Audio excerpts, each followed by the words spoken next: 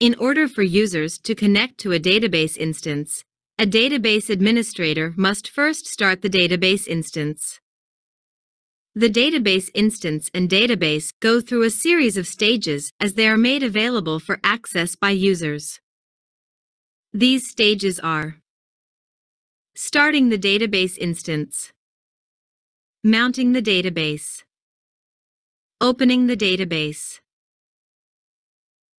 You can use the startup command in SQL+ to start the database instance.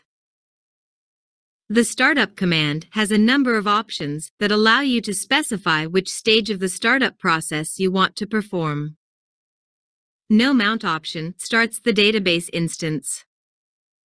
When you start the database instance, the Oracle software performs the following tasks: reads the initialization parameter file, starts background processes, allocates memory to the SGA.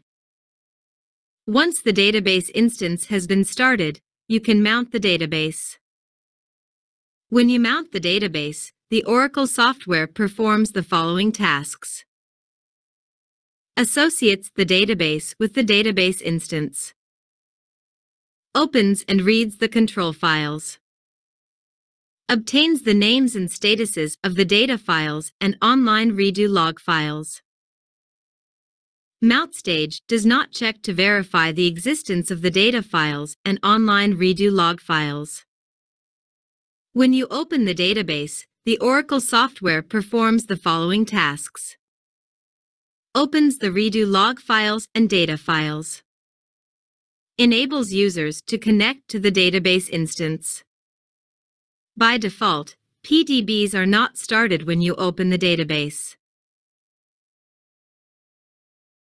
Use the shutdown command to shut down the database instance. Various modes of shutdown are immediate, normal, transactional, and abort. The immediate shutdown mode is the most commonly used option. It immediately terminates all current SQL statements being processed by the database instance, rolls back any uncommitted transactions, and disconnects all connected users. The database server then closes and dismounts the database before shutting down the database instance. Normal shutdown. The normal shutdown mode is the default shutdown mode if no mode is specified with the shutdown command. In this mode, the Oracle server does not allow any new connections to be made. The server then waits for all currently connected users to disconnect before completing the shutdown. Once all users have disconnected, the database server writes any buffered data to disk, terminates any background processes, and removes the System Global Area (SGA) from memory. The database server then closes and dismounts the database before shutting down the instance. Transactional shutdown. The transactional shutdown mode prevents clients from losing data, including the results of their current activity. In this mode, no client can start a new transaction on the database instance. When a client ends the transaction that is in progress, the client is disconnected. Once all transactions have been completed, the database is shut down immediately. Abort shutdown.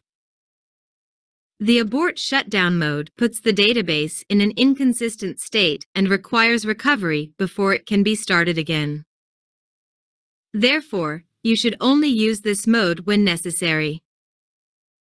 It is not advisable to back up the database in this state. The abort shutdown mode is typically used when no other form of shutdown works. When there are problems with starting the database instance, or when you need to shut down immediately because of an impending situation, such as notice of a power outage within seconds.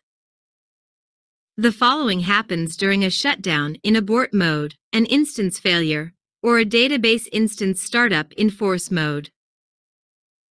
Current SQL statements being processed by the Oracle server are immediately terminated. The Oracle server does not wait for users who are currently connected to the database to disconnect. Database and redo buffers are not written to disk. Uncommitted transactions are not rolled back. The instance is terminated without closing the files. The database is not closed or dismounted. The next startup requires instance recovery, which occurs automatically. It is important to note that the database becomes inconsistent when you perform an abort shutdown, whereas it stays consistent during the other shutdown modes. Also, note that you need to recover the database instance after you perform an abort shutdown, whereas with the other shutdown modes, you don't need to do so.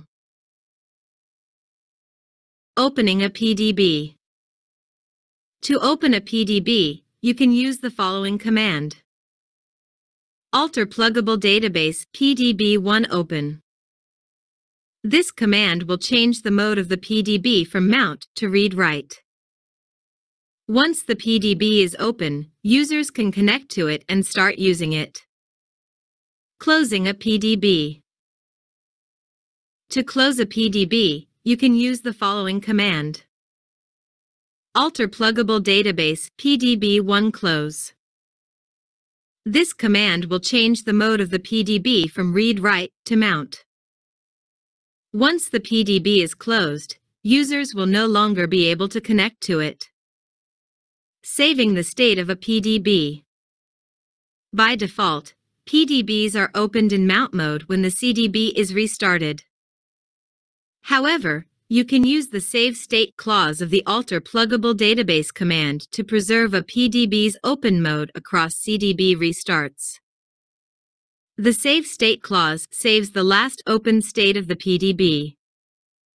So, the PDB will open after the CDB restart only if the PDB was in the open state when the Save State clause was used to save the last state. To save the state of a PDB, you can use the following command. Alter pluggable database PDB1 save state. Discarding the state of a PDB. To revert back to the default behavior, you can use the discard state clause of the Alter pluggable database command. The discard state clause discards the last open state of the PDB. So, the PDB will open in mount mode after the CDB restart, regardless of its open state when the discard state clause was used. To discard the state of a PDB, you can use the following command. Alter pluggable database PDB1 discard state.